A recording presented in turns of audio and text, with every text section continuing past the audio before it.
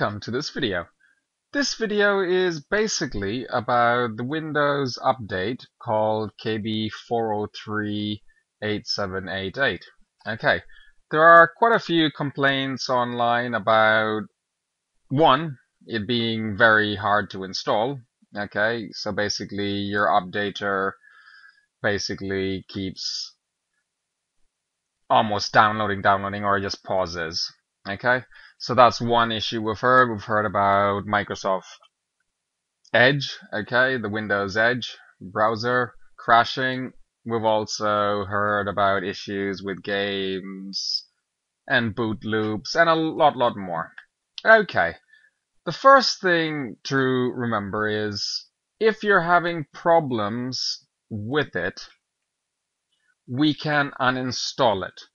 Now let's just have a quick look at our update history.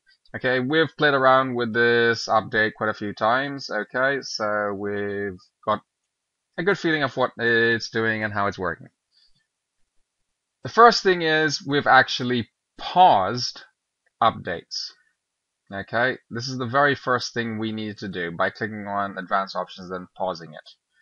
Once that is paused, it stops the update process, shall we say, using the internet network to install new updates. So now we can kind of like operate in manual mode.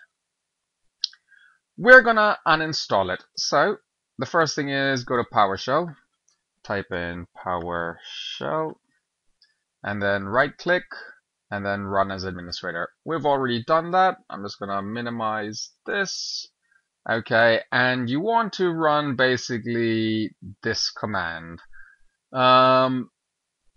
This command should be there in the description, so you just copy and paste it in there. Okay, but it's basically wusa space /uninstall /KB:4038788, which is the KB. So we'll just bring ourselves back in here, and we'll just press enter. What this will do, it'll run the Windows Update standalone installer, which also is used for uninstalling. Do you want to uninstall? Yes, we do. And this will uninstall. Just whilst it's uninstalling and getting on with the task, we'll just have a quick little talk about why it may not uninstall. In our update history, the latest update was the one we're trying to uninstall. Sometimes, well, quite frequently in Windows 10, newer updates either replace this, supersede it, or change the, shall we say, the history log of the updates, and then it becomes next to impossible to remove unless you really want to do the manual way. Okay, after it has finished that process, it says restart now. Okay, you can close down all windows, etc. first if you want to. And then click restart now. This should restart, basically get everything ready, and come back with that KB uninstalled. Okay, so now we've restarted, okay, and let's assume we want to block a certain update, for example, the one that was causing us problem. We do have a video that the link should be in the description, but we'll also just show you quickly what you need to do. Okay, basically open up a browser of your choice, and you need to basically download this, how to temporarily prevent a driver update from reinstalling in Windows 10. Okay, so that's the URL. That should also be in the description. You then download this, okay, run it, it'll scan your system, and then it'll show you a list of updates that can be installed on the computer, and then you just click block on them. Okay, next thing we want to show you is basically how to manually install this update. Okay, because in case you weren't able to install it using the normal techniques of automatic updates, here we go. Basically, we need to go to the Microsoft website, and it's www.catalog.update.microsoft.com, and then within there you can type in the KB that you're looking for. In our instance, we want the 64-bit one, the full version, okay, which is the bigger one, and that is over there. Okay, so 64-bit, and it's 934. Click download.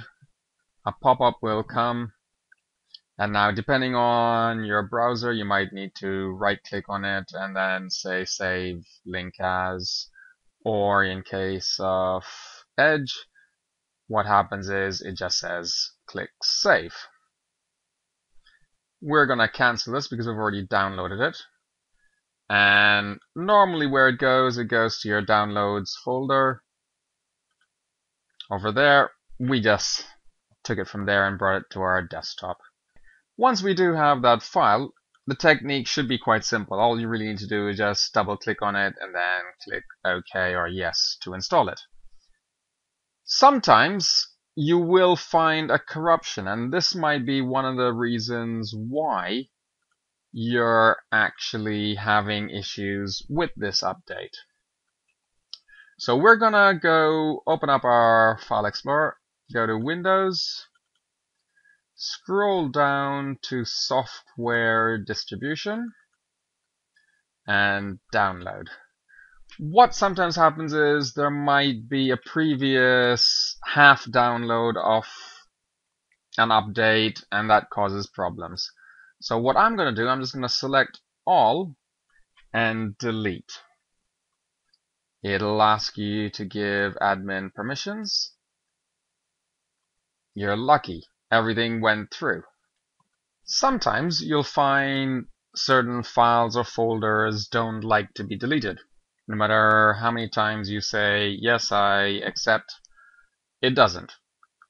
The solution for that is very simple. Properties, Security, Advanced. In this case, we've already changed the owner to us, Windows Ninja, but it came out as System as the original one. So if you wanted to change it, you would type in your username. For example, in our case, it's Windows Ninja. And then check names, and then click OK. You would also want to, shall we say, disable inheritance. That does help. Remove all inherited. And we're left with that. And then just to make sure it's full control, you click Edit and make sure you're giving it full control. Okay. You also would want to add administrator back in.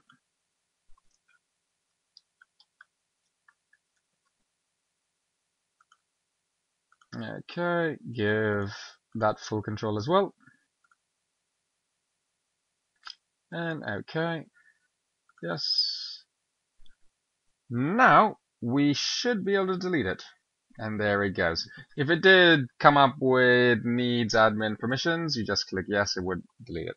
Okay, so that's done. Let's now install it. We've downloaded it. We've copied it from our downloads folder to our desktop, or it doesn't really matter. It could be run from anywhere. I'll just show you. There we go. And just double click on it. Providing you get this screen and it all goes through, it should be good. And after a good few minutes, it comes up saying installation complete, restart now. So now we'll just click restart and everything should be working. Okay, and after the restart, we just open up settings, which is over here. And then just to restore everything back to normal, let's unpause our update scenario. So we'll just unpause that. So resuming everything. So now hopefully your system is back to normal. It'll find any other updates missing and then fill in any gaps, and if there have been new updates that have replaced the one that we've just installed, it should all do that. So hopefully this helped.